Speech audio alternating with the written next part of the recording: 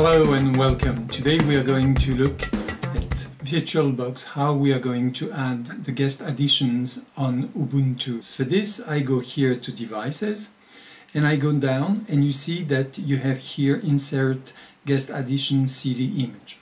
You can look that here I already have the CD which is mounted. So we'll quickly look what happens when I do that. The pop-up comes and asks me whether I want to install this. Of course, I will just say run. So, of course, since it's adduse, I have to give in my password, which is what I've done. And now it's verifying. It says that the CD is fine. You see that it says here it's building.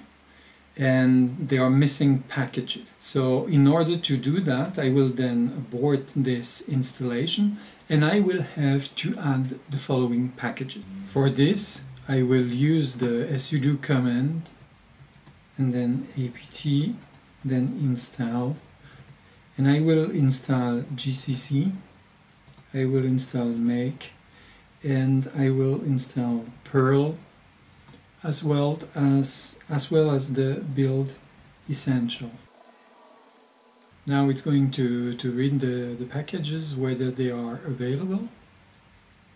And as you see, they are. So from here I will say yes. Let's get them installed.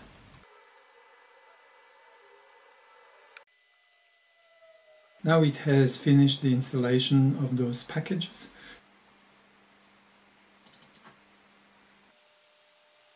So with this here I have the script that will run. So I will say here run the software. Then I have the pop-up again, which I say of course run. I identify myself. It's now proceeding with the installation of the VirtualBox guest addition. Will it work? That's always the question. A good sign, it's building the VirtualBox guest additional kernel modules. So it means that the Linux kernel is rebuilt. So now we have the VirtualBox additions, which you see the kernel modules will be replaced. And now it's starting, and press return to close this window, which I do. What is left to me is to reboot the machine. Before to start the machine, I have to go into its settings. And here into general I have to go on to advanced, and you see share clipboard, drag and drop.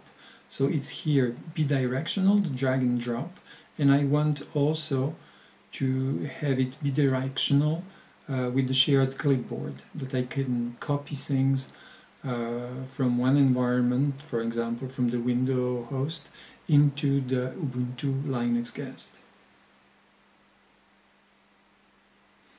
And there is one thing here down, the shared folder, machine folder. I will add here a folder that I have on my machine and that I use with several different machines to share things. You will discover how it's done on my machine. It's called Share with VirtualBox. I have all my virtual machine that can access this share. So I select the folder and I put it as auto-mount like that. Every time I reboot I have it. Say OK. With all that done, it's done. And now I can start the newly configured Ubuntu machine. Now we are going to test this. For that I will open the writer from Office. And after that I will try to copy and paste between some documents I have on the host. So here down I go to the host. I'm going to take a text from one document on the host, which is here. Select it, this text, copy it to the clipboard, and now I switch back to the host.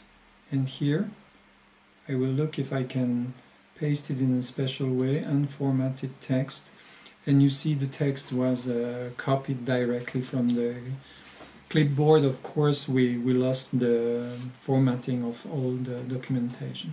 I mean, you can copy documentations, you can copy text to the clipboard from the host, and transfer it by a paste to the guest machine. We will now verify if we can access the shared folder. And for this I use the navigator, which is here, and you see that here down I have already the SF share with VirtualBox. I will open this and it opens.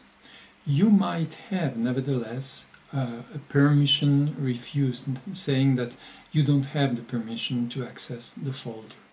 If this is the case for you, you will open your terminal window and add yourself to the group that has the right on this folder. I let you see what is the group. It's in the directory called media, and you see the group is here. It's vboxsf. So for that I will key in the sudo command and add user yourself. It's what the variable $user says to the group vboxsf. So you can simply do that. It will of course ask for permissions to do it. And in my case I was already part of this group, but you can do it for yourself. And this command is generic. So once you have done that, you can log out and log in. Try it. If it's not enough, like I had it in my case, I had to reboot completely the system. There are other ways to do that last part, but all what is left now to me is to wish you a good time. You have any question, just feel free to ask. You can subscribe, and for me it's always a pleasure to share with you those little tricks I can find and that can be helpful. So have a good time. See you. Bye bye.